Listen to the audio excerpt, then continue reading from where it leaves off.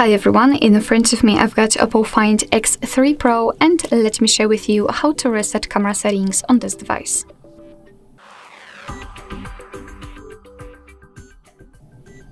So first of all, let's open the camera app, and as you can see, I've previously applied this special type of a green line. It is because I'd like to show you the visual evidence that the reset option will work, so basically it will disappear. So in order to reset the settings, we have to tap on the three dots icon in the right upper corner and tap on the settings. Now let's scroll down to the very bottom and tap on Restore Defaults and confirm it.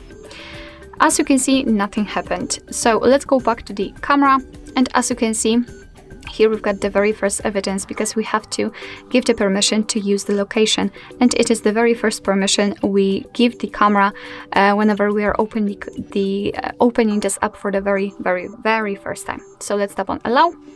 Okay, and as you can see, the golden spiral, the green line, also disappeared, which simply means that we just successfully reset camera settings.